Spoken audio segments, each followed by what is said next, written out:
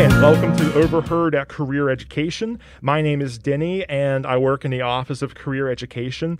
And today, I picked a topic. It's entitled, it's kind of phrased as more of a question, should you stick it out? And I'll get to a little bit more of what I'm talking about very shortly. And what prompted me to do this is recently I met with a student who was struggling in an online science class to the point where they were actually thinking of changing their major so that they would not have to take said science class.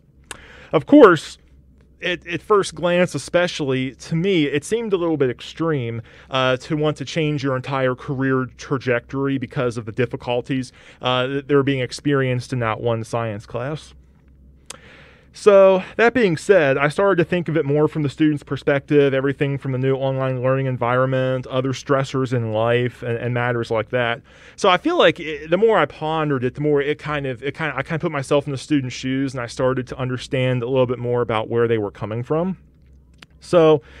And I would say in particular, the student had indicated that the online learning environment right now seemed to be more of an issue than necessarily the content of that science class. I pretty much had point blank asked them if this were an in-person class, do you feel that you'd be performing better? And I don't know that I even completed the sentence before they indicated that yes, they feel that it would have made a world of difference.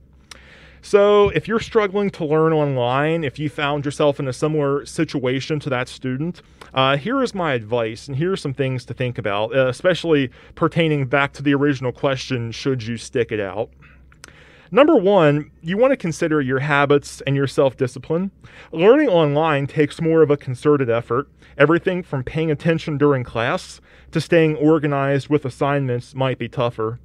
I've heard students express over and over this semester that it has been tougher for them in both of those areas as well as others. So my question to you is this: are there areas in which you could improve? Can you name any of them, even right now in your mind? Are there any areas as far as just your habits, your self-discipline that you could stand to do a little bit better in? And furthermore, who can you go to advice for on this? Do you have anyone you can talk to about that? We can talk about that a little bit in career education. Of course, academic advisors, faculty. Maybe if you think back to whoever you had for Uni 100, I guarantee you most of them would still be happy to talk to you if you run into these things. You might even find that fellow students might be able to give you some help in those areas as well. But online classes, even under the most normal of circumstances, can be challenging, and they put a lot more responsibility on the student. You don't have someone reminding you all the time that you need to do stuff, and not necessarily that you do with in-person classes either. But during my college career, I actually had transferred schools, and in an effort to graduate on time and to keep up, which I did end up doing, I took some online classes one summer, and I barely passed both of them. My undergrad GPA was right around a 3.0, so it was pretty good. Those summer classes definitely pulled me down a little bit. I did not do well on them, and a lot of that was my own fault, because I know in particular one was a science class, and by the way, this was not at Marshall. This was at the school where I did undergrad. And for instance, one of them was a science class, and the professor assigned things in modules, meaning that a list of work would be due on June 1st, another whole list of work would be due June 15th, and so on and so forth. So if a module was due on June 15th, guess who was spent all of June 14th throwing it together? That would be me. So looking back, I realized what a bad way to go about it that was, and I'm happy that I passed, but I definitely could have changed some of my own habits, and even if I didn't excel in those classes, I could have definitely done a lot better. So, is there a particular class with which you were struggling, or are you struggling all around? If you're struggling with one class in particular, it could be a sign that you'll struggle later down the road in that given major. And it really depends on what it is, particularly if it's a class that's key to your major and you're struggling in that. I've met with a number of students in the time I've worked here, and it puts some interesting options on the table. Sometimes a person does have to change majors. Sometimes it's a matter of figuring out, okay, this course is killing me, but it's an obstacle, and how do I get around this obstacle? Sometimes a weeder class might be causing you issues, and I know there's probably someone on campus who's going to get mad at me for calling, for even suggesting that there are weeder classes. You'll never open a course catalog and see a class called a weeder class, but we all know they're there. We all know they exist, and a lot of us can probably name what a few of them are. So whether we want to acknowledge it publicly or not, we know it exists. So a weeder class might be causing you some issues. So that said, is it really that class or the fact that it's virtual? And in some cases, it can be hard to say. Are you struggling with the online learning, or is it just a matter of it's the subject area, and no matter if I was in person or virtual, it's starting to wear on me. So trying to get an honest assessment to that's something to think about as well. The other thing I encourage people to think about is taking the long view look at matters.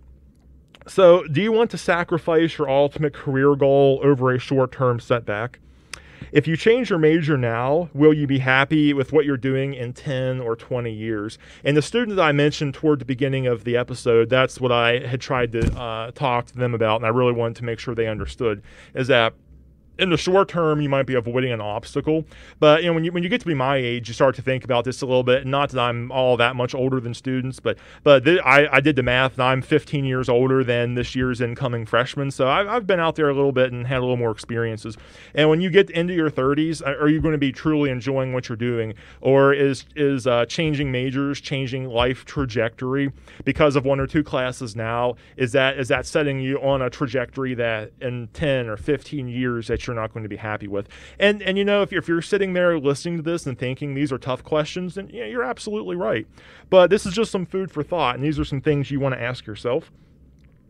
So are you better off calculating a new strategy to get to your ultimate career goal than changing that goal? That's probably the $1 million question right there.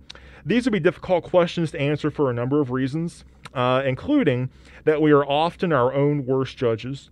Now, that being said, like I've said previously, you don't have to go at it alone. The Office of Career Education is here to help you with that. So if the things that I've been describing so far in this episode, if they seem just a little bit too relevant, a little bit too real, and you'd really like someone to talk to about it, make an appointment with us. We'll be here during the winter break, or rather, other than the winter break closure, when the universities close down for winter break, we're not here. But prior to the winter break, and then after we all come back, prior to classes starting, we will be around. So if you decide that you want to take some of that time, maybe the week or two before classes start, and you want to, new year, new semester, or you want to kind of talk to someone and get an idea of where things are headed, we'd love nothing more. So definitely seek us out for that. So I will say, I'll just wrap up here with a couple of closing thoughts. It's been an unusual semester. Don't need to say that again, right? But from my point of view, most students have handled the curveballs well, surpassing my expectations in most cases. That being said, unfortunately, we have at least one more unusual semester ahead of us, so we can't get complacent just yet. So hopefully these thoughts have given you something to consider. And like I said, please reach out to me or any of my awesome colleagues for an individual meeting at any time. That's why we're here. We'd love nothing more than to sit down and talk with you because of a couple reasons. Number one, on a podcast, I can give you some general principles, but there's no way I can give one-size-fits-all answers. But even more importantly, it's amazing what it can do just to sit down and talk with an actual human being, an actual person, talk to them about these things, and just those of us have been around a little bit longer, just to get our insight on it and just have us, hopefully, put things in perspective for you a little bit more. So if you're up in the air, if you're not sure, definitely just consider that. But anyway, I want to thank you again for joining me on OverHERD at Career Education, and I hope you'll join me back here next time.